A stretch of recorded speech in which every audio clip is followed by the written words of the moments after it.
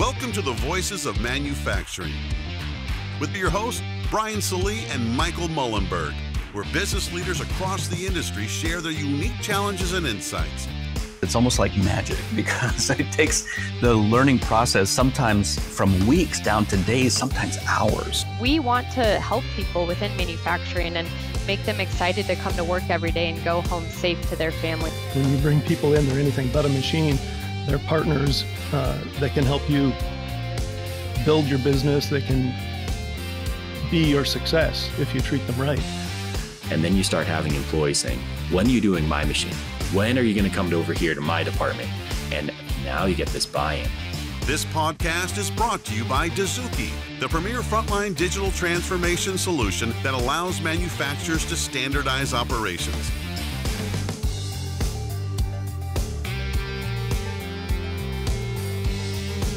Welcome to the Voices of Manufacturing podcast. I'm joined today by my co-host, Michael Mullenberg.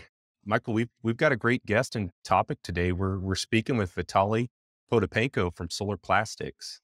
I met Vitalii recently, and he shared a story about how his company was able to increase production through nearshoring. And I know this is a hot topic right now in manufacturing, nearshoring and reshoring. And so it really caught my attention. Vitalii, welcome to the podcast. Thank you for having me here. It's my pleasure. Well, Vitalii, first thing I like to ask guests, what's your role at Solar Plastics? And tell us a little about the company. What do you guys do? My name role at the Solar Plastic, I am a production manager, and I am responsible for daily production activities as well as the engineering department and training. You're handling not only production, but also the training side of things as well. Yeah, we are a rotomolding facility, so the product that we are making, most of it is the plastic component, and we have a variety of customers from Polaris and Yeti and some other customers as well. Great. And you guys, I believe, are you headquartered in the Minneapolis area? Is that right? Yes, that is correct. We are located in the Delano, Minneapolis, Twin City area. Excellent. Well, tell us a little bit more. You guys recently started up a factory in Mexico. And I'm curious, what caused you guys to think, hey, we should expand and let's add a factory in Mexico versus, obviously doing it in the US or maybe outsourcing all the way to China or some other country? We had some challenges here in the US, especially when the COVID started. We've seen that a lot of people have been getting sick and it was difficult to find the labor. And also the increased cost of the labor also was impacting, and the supplier demand grew significantly and the customer demand grew significantly as well. As a result, we are thinking about different opportunities where we can move the plant. And management, the company owners had the experience having a plant in Mexico, and as well as the VP of operation. Also, she's originally from Mexico, and he used to work there and run a plant. So he had connections there, and also understand the structure of the business in Mexico. And at the end, after reviewing all different options, the organization decided Mexico would be a best choice for that. Vitalii, where are your other locations across your businesses? Yeah, we have a location in the Delano, Iowa, and the Mexico, Monterrey, and the Davenport. So 3 different locations. 3 locations. I think that's really interesting. The owners already had experience with starting production in Mexico. They had previously done that was it with another company or with your company? Is this the second factory in Mexico? No, the VP of operation was running a plant in Mexico, which was also producing the rotomolding component. And after he moved to US and started running a plant here, he eventually had the connections with the plant manager who used to run the plant in Mexico, and they offered him that opportunity, and he was willing to accept it. This new opportunity that we to open a new plant and establish it. So you actually moved some employees from the US down to that plant in Mexico. Was that a short-term move, or are they there long-term?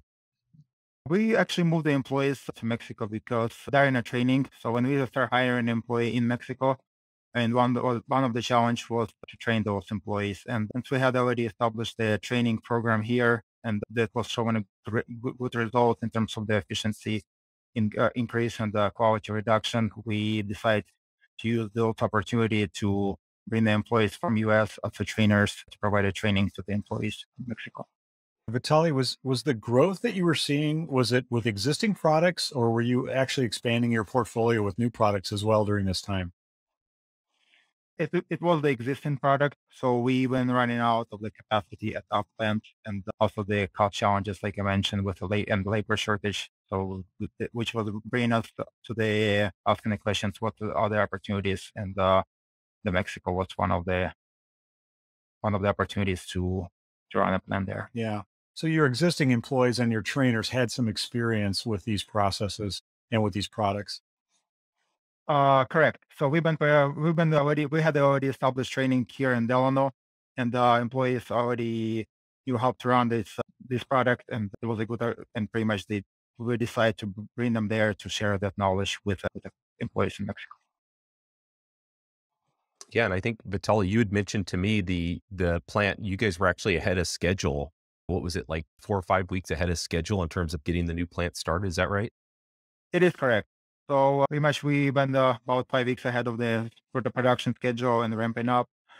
And one of the biggest success of that was that we had a management who already had a background in the rotor molding, as well as bringing employees who already done the product before and were able to teach the others, help ramp up plant to be 5 weeks ahead of schedule.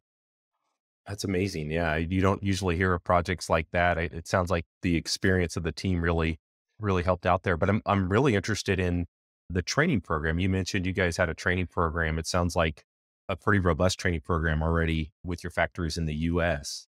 Yeah. And is that one of the key factors or elements that helped you guys be successful with starting that factory in Mexico? Is that training program? Yes, Brian, I would say that was one of the key factors because no one have an employee who already can produce the product and be able to teach the other employees, obviously increase that ramp up time. And considering if we didn't have any knowledge and couldn't share that knowledge with the plant outside of the country. What does the training cycle look like for a new employee in rotomolding? I'm not super familiar with that technology. It sounds very complex. Is it days or weeks or months? Yeah, I can cover get some details on that. So here, what's happening? We have a onboarding program, which is usually lasts about 1 day. So we take an operator and in a room, and we have a PowerPoint presentation and discussing about what is the organization is, what the safety policies are, and the terminology about what kind of terminology we use in the side of the company. So when employees go on the floor, we use the language when they hear and people using it, they know what this means and they can interpret that language. And the next step is, I mean, after we complete that training for that in the first day, if we still have some time, we're bringing those employees into what we call the training cell. This is the cell that's specifically designed for our new operators. And in that cell, we review on the work instructions, the process standards work, and the activities what they go on to do within 1 week of training at that cell. So after we complete that, the next Vitali, day, could we dig in there? I haven't heard of that before. So you actually have a training cell where employees will go and really practice some of the processes with the guidance of the instructor. Is that right?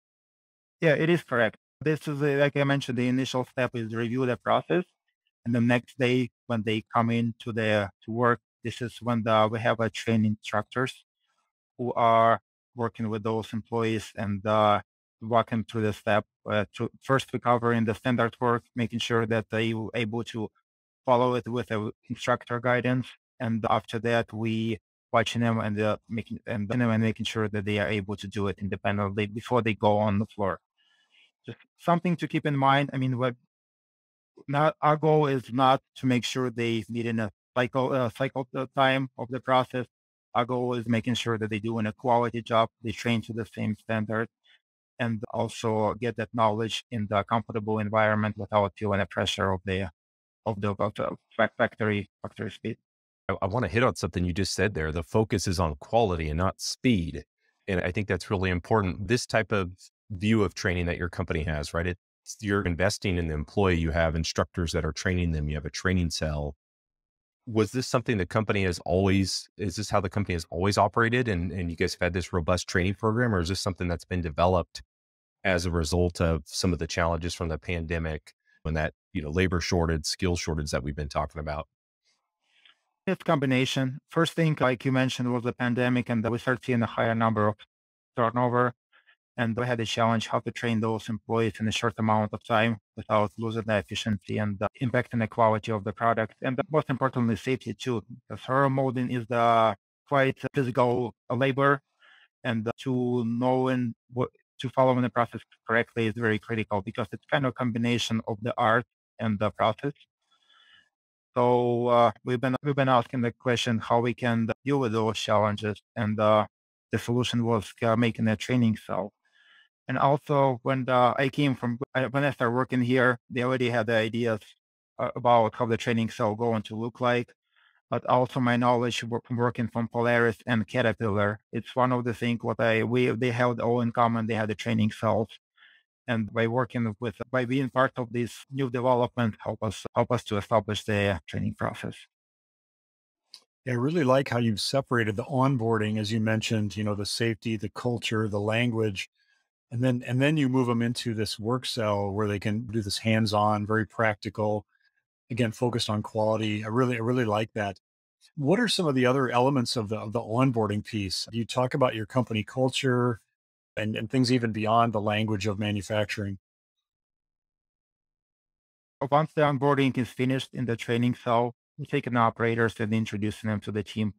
That's one of the aspects. Once we introduce them to the team on the floor, we also have the assemblers who've been qualified to be trainers. They're not like actual trainers one-on-one, but this is the people who on assembly who have a good attitude and who consistently showing the quality work and be able to meet the production standards.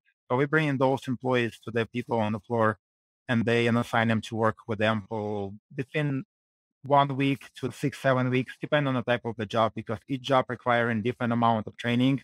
So that's what we define it on the once the employee move to the floor on the floor, not each operator finishing the training at the same time. We can have it operators can be ready within 2 weeks, depending on the job. Some operators will be ready within the 7 to 8 weeks. Let's dig in there a little bit further, Vitali, because I think that's another interesting element of your training program.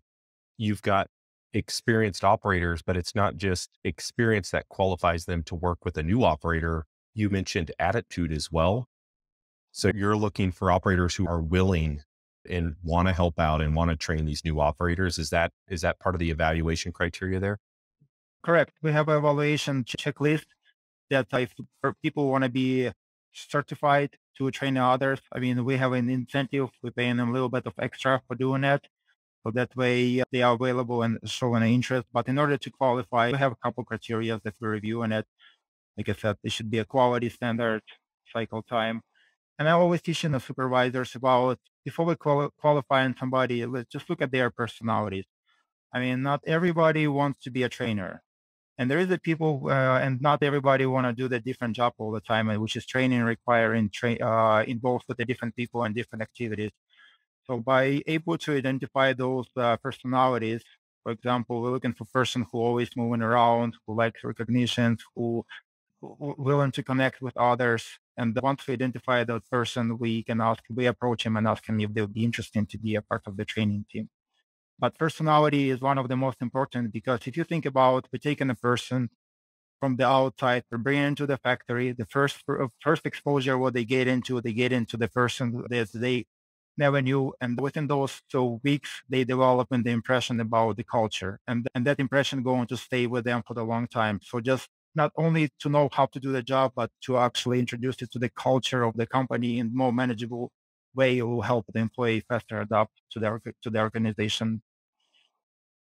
Yeah, I like that. You're looking for these superstar personalities that have both the gift of the training, but the personality as well. Do you see that also maybe affects your employment loyalty? If they like their trainer, they're more likely to want to work in that environment.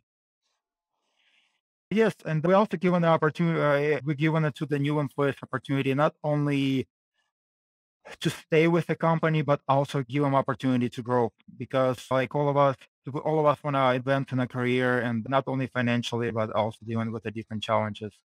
So as a result of that, we developed roadmap, employee development roadmap, which we shared with the employee, posted, print out and posted on the production floor. And each employee, if they're interested in advancing those specific roles, either it's a trainer or any other employees, they know exactly criteria what we're looking for, and we'll be able to approach the HR and work on a process to advance in those roles. And if they missing some of those skills, we can communicate to them what they need to accomplish in order to be qualified for that job, and they can work towards that as well.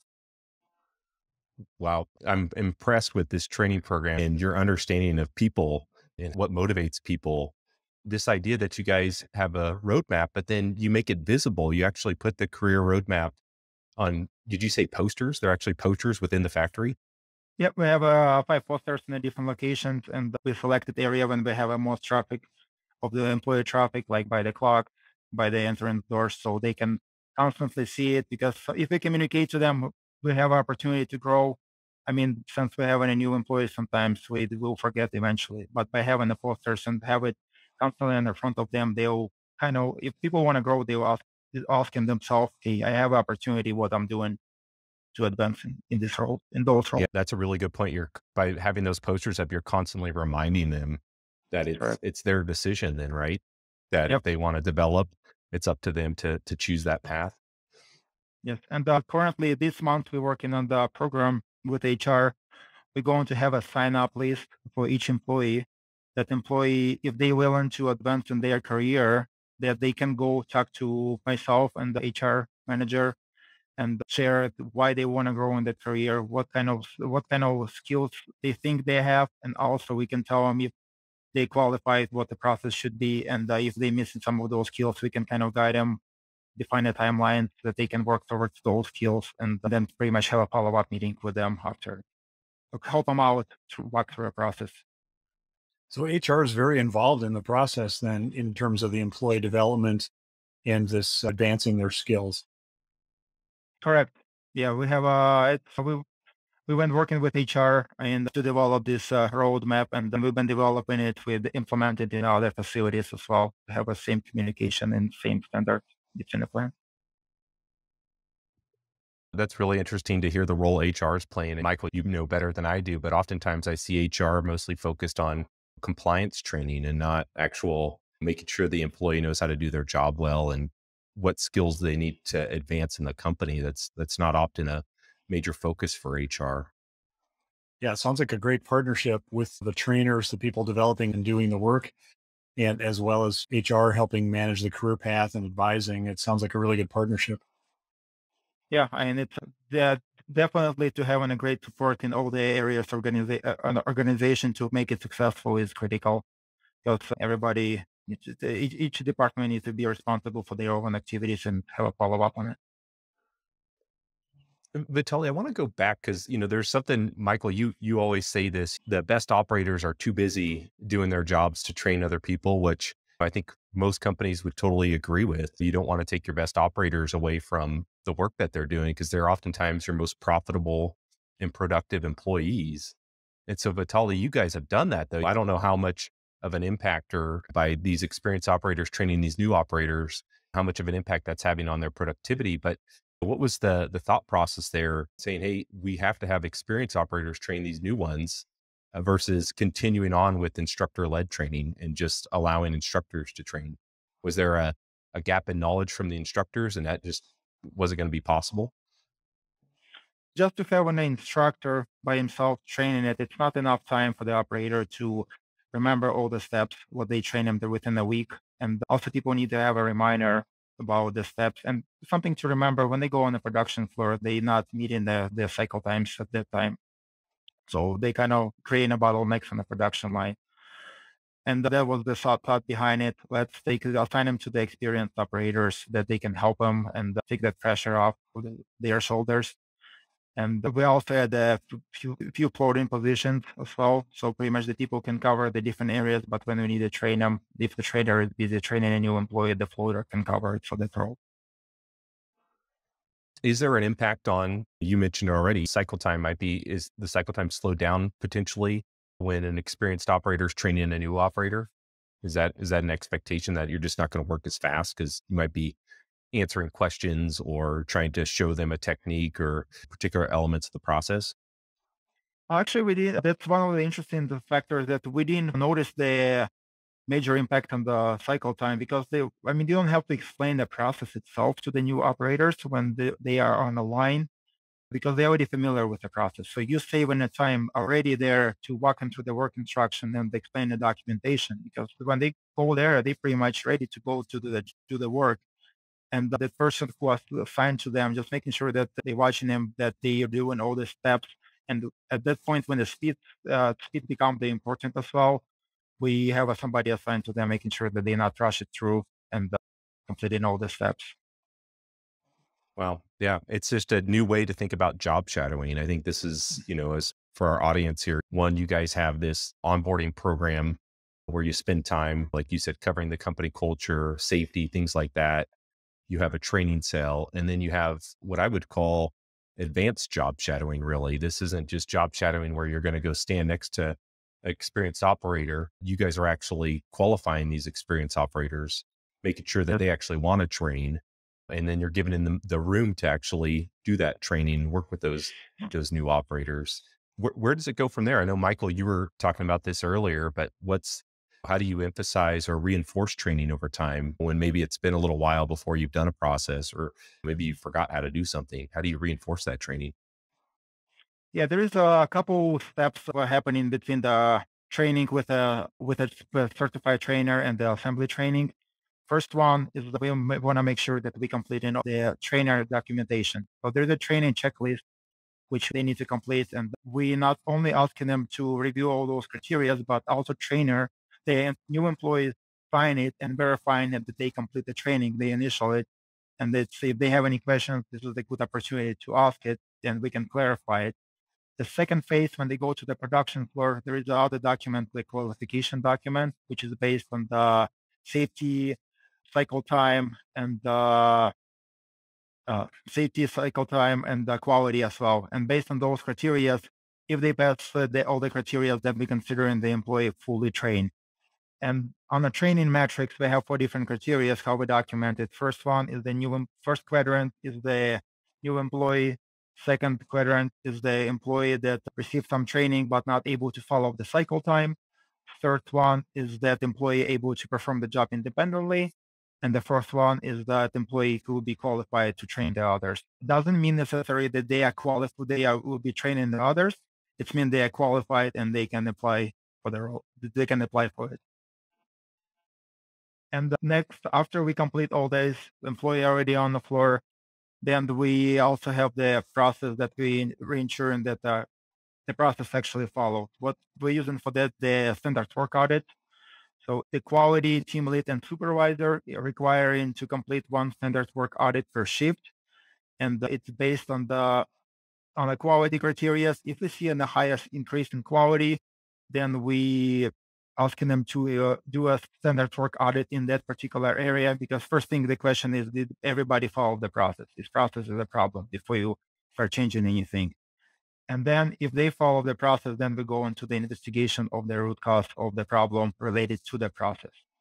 So by collecting the documents, we know that the operators follow in the process, and we have actually documentation to review it. And based on that, making the changes in the process if we need to. Because if operator follow in the process and we constantly have any issues, we can use those audits of the discussion to if we need to change something in the standards work, make it more clear or maybe change steps.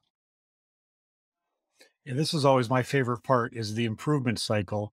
So you're using those audits to identify opportunities and then rapidly updating the documentation, the training. Are there any other tips or techniques for generating those improvement ideas or realizing that there might be a gap in the standard? Yes, one thing, if for anybody who working on implementation of this type of training programs, I would say the critical aspect is making sure that the trainers align with the supervisor's expectations.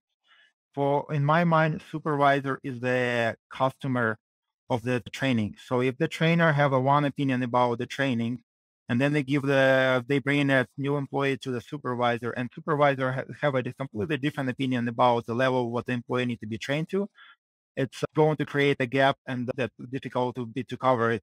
Even we think we train an employee, but still the gap exists.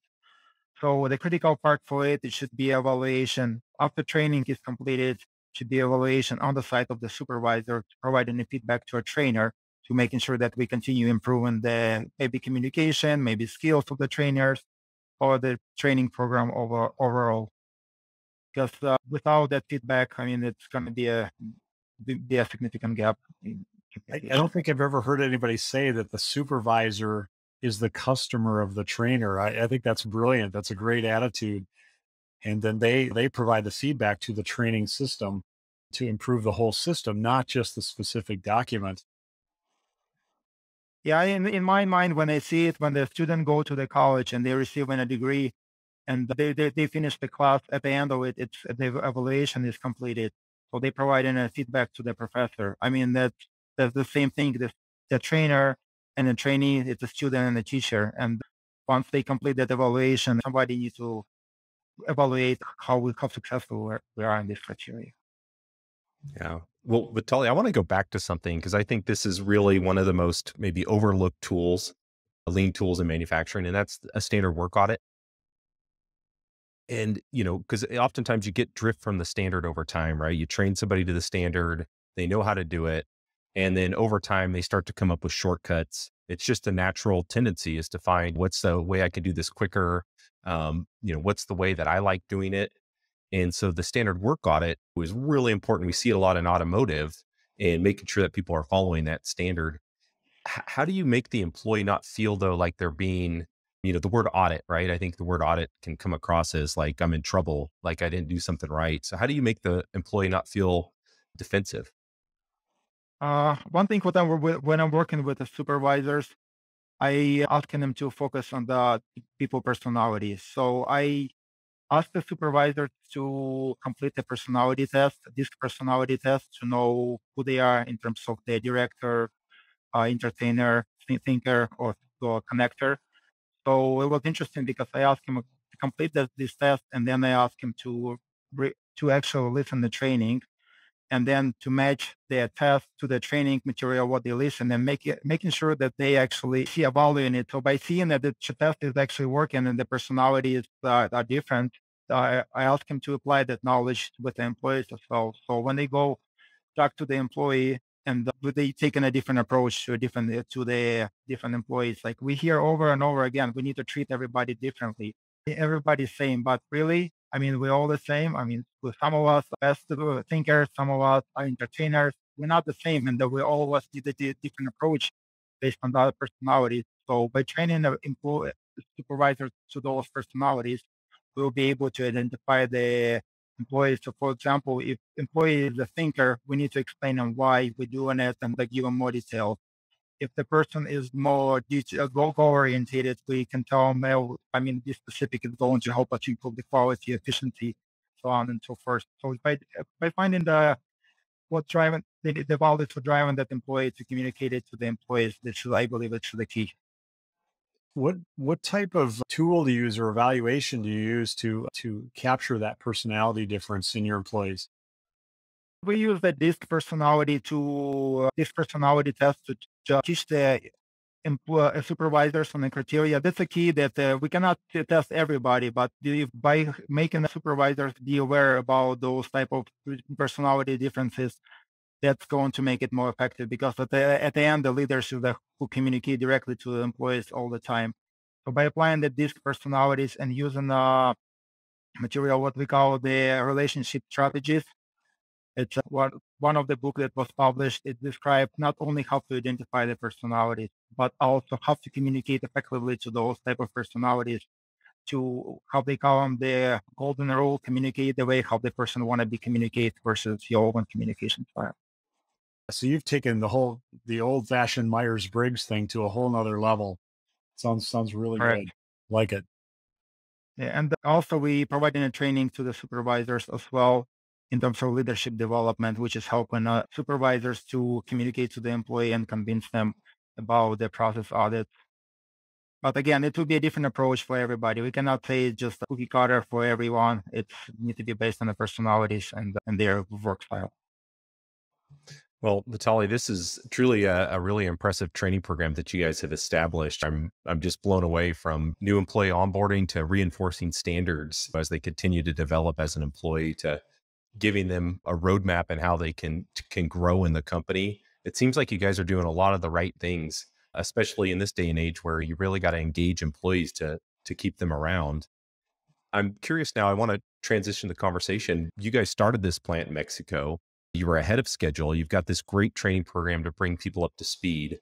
Obviously, working with folks in Mexico is going to be different than working with folks here in the United States. There's going to be a little bit of a language barrier, I imagine. How did you guys overcome that? Did you have folks who were bilingual and spoke both English and Spanish, or what were the ways that you were able to develop this workforce down there? Yes. So one of the thing how we, a couple of things how we overcome this. First one, we brought when we hire the employees in the leadership role like quality, production management, engineers. We brought them here to US, and they spent some time here to learn about the products and about the processes. And a few of them were English speaking. And once they learned the process, then they went back to Mexico plant and start working on establishing the processes there. So the second phase was when we hire new employees. We had a couple things that play critical role in the training process was the clear work instructions and that work. So by having those documents available here, we were able easily to translate those documents into the Spanish. And in addition to it, we made the videos of the processes as well. So you have three documents. You can have a videos, standard work, and the work instructions. So we share that information with Mexico team. And in addition to it, by sending experienced trainers and employees to Mexico to be able to explain it and walk into the process, it was much easier because A, they already knew what the process looks like, and B, we just need to have somebody there to guide them through the process and correct some of the imperfections, I would say. I think that I'm hearing a lot more, especially with the challenges of recruiting and filling open roles, is now you're starting to branch out and hire folks who maybe aren't going to speak English in your factory. I know several companies that we work with have a workforce that they've got to support 5 different languages, and there's just no way they're going to translate the work instructions into those 5 languages, especially when you start making updates. And so what you mentioned there, videos, it sounds like that played a really key role in being able to transfer some of that knowledge from the folks here in the US, the folks down in Mexico. Correct. Yes, you're correct. The video And was a critical part. yeah, I know, Michael, you've had a lot of experience using video for work instructions as well. I'm curious, from your experience, what makes a video work instruction, more effective, and what are the times when you use a video work instruction versus just using photos? I think we often incorporated a video as just a brief overview, a flyover, if you will. We didn't have a lot of factories that had work centers that were set up specifically for training for people to practice. So we'd give a short video of the actual process that they'd be running. And then that was the first step of the training. And then they would get into the work breakdown structure, the specific job tasks before they got out on the line.